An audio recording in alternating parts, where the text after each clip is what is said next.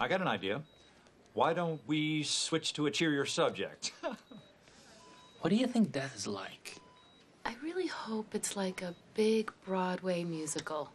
Everyone's all dressed up and singing to the rafters, and you go out with a real flourish. I think it's like a game of dodgeball. There's a lot of chaos and screaming, and, you know, eventually you get your glasses snapped in half by the big kid who already has underarm hair. But then you wake up in the hot nurse's office, and when she leans in to put that bandage on your nose, you get a sense that something could actually happen if you just took a chance and buried your face in her knockers. Holy cow, I'm so sorry. I guess, for my part, I think death is a lot like that story, quite frankly. But if there is a God, it'll be a lot quicker and half as painful. It's fun to annoy him. It's what I do.